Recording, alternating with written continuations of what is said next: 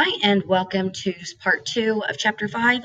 We're talking about the probability rules. Like what is an event? Why would something be mutually exclusive or disjointed? What are our addition rules? What does the U mean? What does the upside down U mean? And all of those things. That's what we're going to cover in this particular video.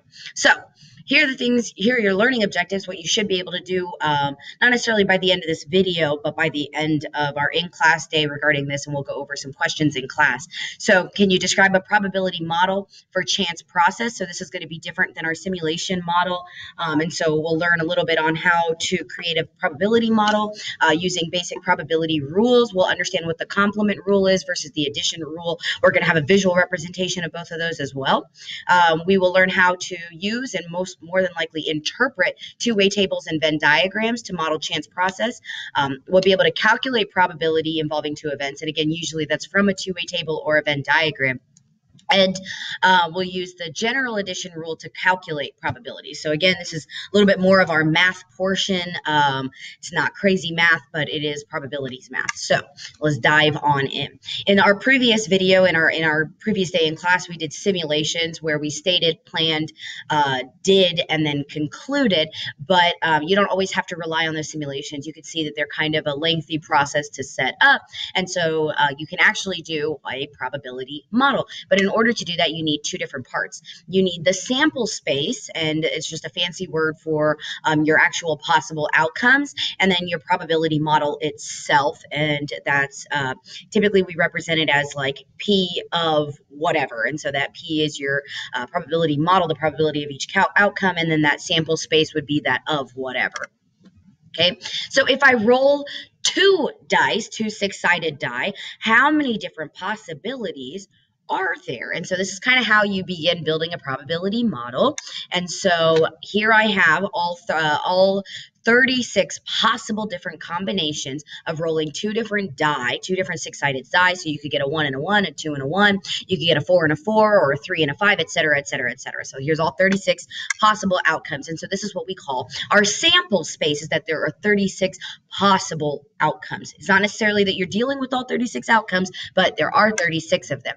So since the dice is fair, they're the same size, same opportunity, et cetera, et cetera. Each outcome is equally as likely. So your current probability is 1 out of 36. So what's the chance of rolling any outcome would be 1 out of 36. You guys understand that? That's kind of basic probability math. But let's move on. What if I don't just want to know what is the probability of rolling any combination of two dice? What if I want to know a specific combination? And so that's what we're going to kind of walk into. So a vocab definition here is an event, collection of outcomes for some chance process. We typically designate these as capital letters, so you might see it as P of A, P of B. And in this particular instance, I think we're about to do an event where what would be the outcome where both of my die add up to or sum to the number 5. So that would be a 2 and a 3, a 4 and a 1, et cetera, et cetera. So we're going to write that event as A. So the sum of 5 is event label A. And here we go. We have a 1 and a 4, a 2 and a 3, a 3 and a 2, and a 4 and a 1. And that's just because, you have the opportunity to roll a 1 or a 4 on one die, and then et cetera. So you have kind of the similar outcomes, but different. Anyway, so there are 4 outcomes that result in this sum of 5. And so then our new probability P of A, this particular event would be 4 out of 36. So that's what we're talking about when we talk about those events.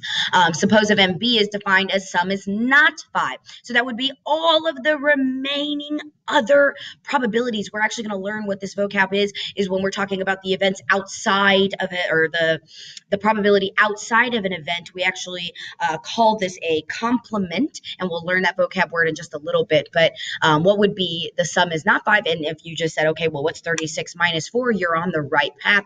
It would be 32 over 36. But the reality of it is you can also do 1 minus 4 over 36. And that is another definition. And that would be our addition rule. It's called the complement rule, and that's where you take 1 minus the probability of the event that you're not supposed to be associating with. And so that's where that 36 minus 4 technically comes from, because when you subtract fractions, 1 minus 4 over 36 becomes 36 over 36 minus 4 over 36. So that's where the math comes from behind that. But here's some basic rules of probability. I'll go over each, but we'll also see the like kind of mathematical definition or formulas on the next slide. So the probability of any event is a number between 0 and 1. You guys know this because you talk in terms of fractions. So those would be numbers between 0 and 1. A probability of 0 means it cannot occur. And so all possible outcomes together must have probabilities whose sum is exactly 1. So if I have the probability of event A and the probability of event B and the probability of event C, if they're all dealing with the same outcome set, then they all have to sum together to be 1. If all outcomes in the sample space are equally likely, so somehow the probability of getting sums of 1s and 2s and 3s and 4s and 5s, when we're talking about the dice example, were all the same. Somehow they were all the same. Then this is bullet point 3 we're talking about. You would have this formula where the number of outcomes corresponding to event A is divided by the total number of outcomes in the sample space. So that makes sense, right? If event A and event B and event C all have the same number of outcomes, then couldn't we just write it as this formula? Yes, so it's just kind of a common sense thing, but we'll mention it. And then the bullet point 4 and bullet point 5 are dealing with our two main vocab concepts from here, and that would be the complement and the mutually exclusive. So bullet point 4, the probability that an event does not occur is 1 minus the probability that the event does occur. That's a fancy way to say what we just did. When we found the probability of what wasn't a sum of 5, we took 1 minus event A. It's as simple as that, and that's called a complement. If two events have no outcomes in common, the probability that one or the other occurs is the sum of their individual probabilities. So if we have two events that are mutually exclusive, they cannot share properties. I couldn't do a Venn diagram and have the overlap. My Venn diagrams would be separate. So this would be a mutually exclusive. We also call this a disjoint. So these are vocab words you may see on the AP exam, and so I'm just stressing those words that if they're talking about this is what they're talking about. Probability two-way tables, Venn diagrams, and mutually exclusive or independent events. So if two events have no outcomes in common, then the probability that one or the other occurs is the sum of their individual probabilities. Can be rewritten as simply, P of event A plus P of event B. That's basically what that's saying, and it's going to equal, 0. So here they have that again, that, if they are mutually exclusive, they are disjointed, then your probability in the end must be 0, because the probability that they would occur together would be 0 because they are mutually exclusive.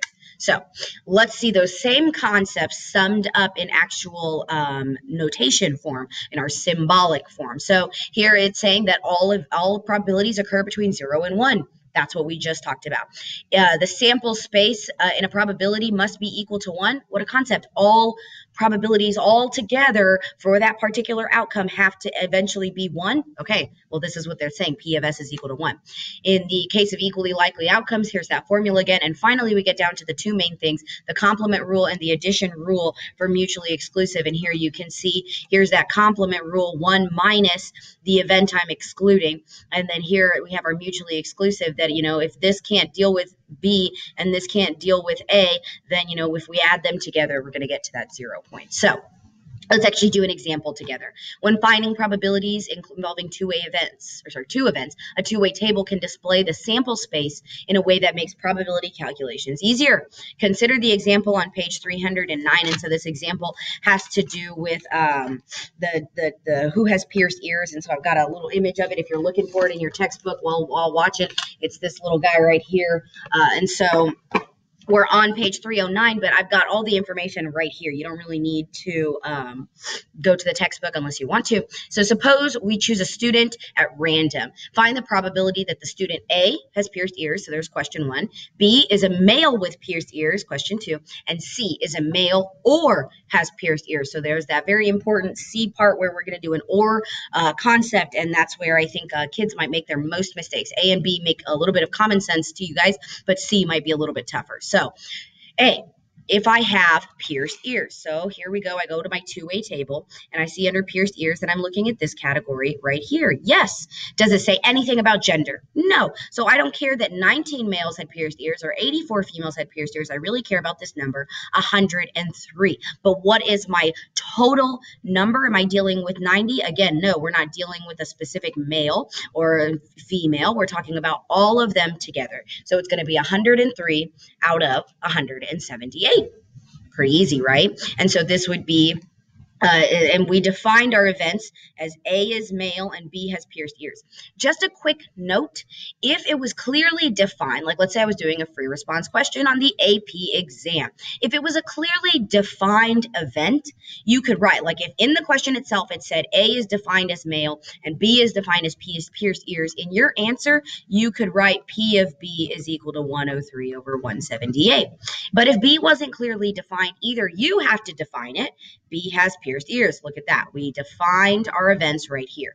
And if you don't define it, then this is another thing you could write. So you can literally write the, what do they call it, the vocab or the wordage or however you want to call it. There's a specific word. Hold on. Meep. Nope. I lost it. Yeah, I lost it. I don't remember where I read that. But you can write P of pierced ears, and that would be acceptable as well. That would be a definition that would be descriptive enough to get your full credit on that particular portion of the exam. So let's move on to if I am a male with pierced ears. So now we're looking at a very specific portion. We're looking at male. And we're looking at, yes, I have a pierced ear. So we're actually looking at this value right here, 19. But what is our probability? Are we looking at just the males? Are we looking at the total value? And so this is where I think some kids might struggle a little bit. You might put 19 out of 90, but remember your original probability, it says, suppose we choose a student at random. It doesn't say choose a male student. It just wants to know that the probability of that student. So who's that student? A student out of the entire 178. The probability that that particular student is male with a pierced ear is 19 out of 178. So don't get lost in your own thoughts. Always reference the language that they have used so you don't accidentally put 19 out of 90. And so moving forward. Before we actually move on to C, I want you to see that they have written, we want to find P, male and pierced ears, acceptable, or P, A, and B, acceptable if the events were defined. So this is two ways that you can write it. And then here is our actual answer, 19 out of 78, and it's referencing P of A and B.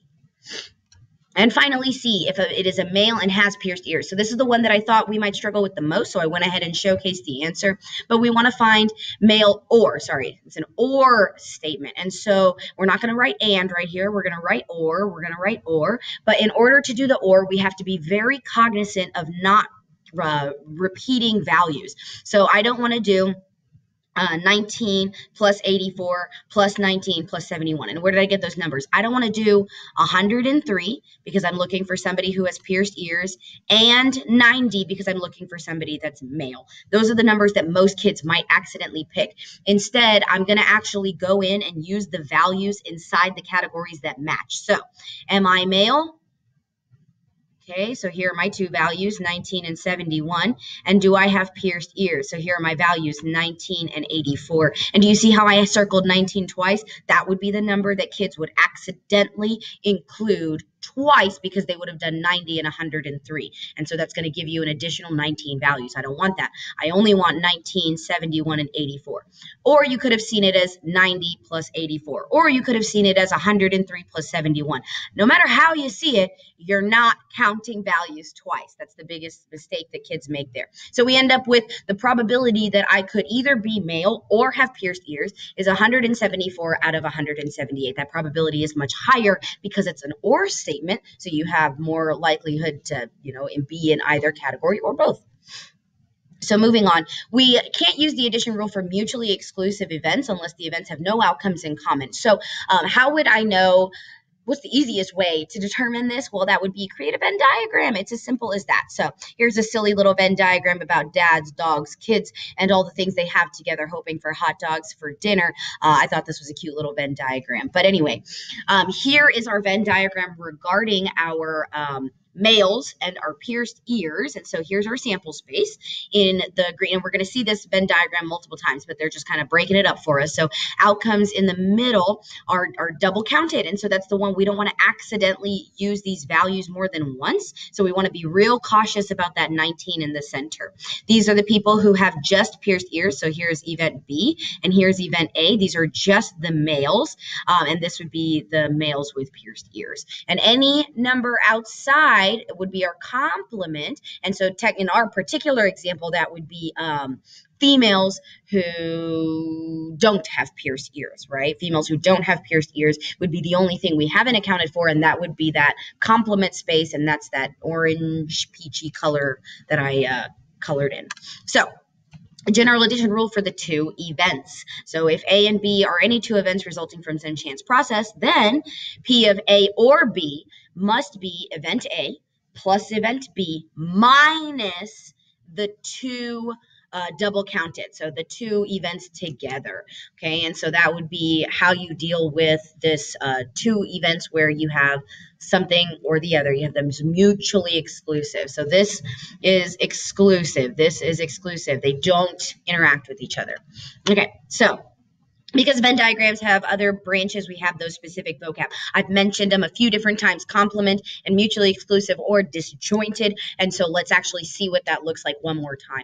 The complement is, this is your notation for complement. So when you see this, that's what it means. It means you're dealing with the outcomes that aren't the event. And you can see it's physically the space outside of the circle. It cannot even exist inside the circle. And then the second concept is that mutually exclusive or disjointed. And here you can see they don't even share a space. And so here's our sample space. Here's A, here's B. They never share anything in common. Okay, and so let's move on to understanding the U and the upside down U. And so this would be union and intersection.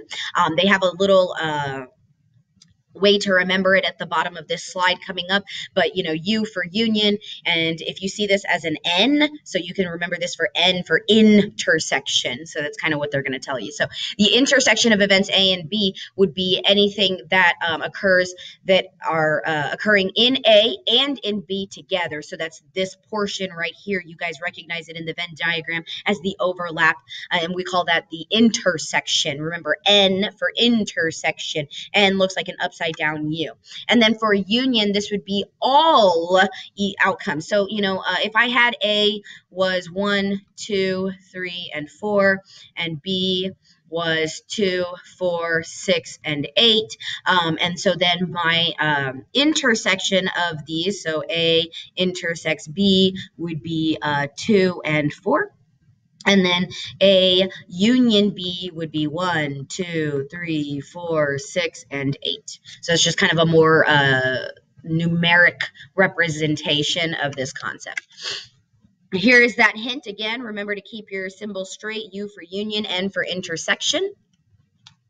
And I think this is our last slide, but let's wrap up Venn diagrams and probability. And so this is that pierced ears concept again. And so here is my Venn diagram, and let's read through each of these numbers and look at it in terms of our U for union and N for intersection. So here I've got this, and so the green would be our our intersection of A and B. That makes sense, right? It's where both must occur. But what if I just want the number 71? Would I just say that's A? Not quite. It's going to be A with intersecting B's complement, so outside circle B. So it wants to know because A wouldn't just be 71 because A was males and A is actually 90. So to get this number 71, you have to do 90 minus your pierced ear number. So what are we doing? Male and no pierced ears. Okay, so you would do 90 minus your value to get this number 71. Sorry, I had to look right here. So that would be A intersection B complement. But what if I wanted to know the female side with pierced ears? So that would be B intersection A complement. And so again, where did this 84 number come from? It's doing some math to separate out those values. And finally, if I want this number right here, this would be my A complement joined with my B complement, and the only number left would be 4. So this is our two-way table. Here's our Venn diagram, and this is how we write it in notation. They all mean the same thing. And finally, to summarize, okay, now are you able to describe probability models for a chance process? So, can you write an event? Can you determine if these are mutually exclusive, et cetera, et cetera? All those kinds of things would help us with our probability models. And, for the most part, can you say, if I flip a coin 25 times and it's heads 14 and tails 11 times, then what's the probability of heads? Can you describe a probability model? More than likely you can. Can you use your probability rule? So this one's a little bit tougher. It comes through more practice, which we will do in class today. So this will be can you, use your complement? Can you use your mutually exclusive? Can you use unions? Can you use intersections? Can you interpret two-way tables and Venn diagrams? And can you, again, calculate those probabilities using your complement, your mutually exclusive, additional rules, et cetera, et cetera. And so that's kind of what we did today. Hopefully you get some practice in, and then we'll do section 5.3 and dealing with independent events tomorrow.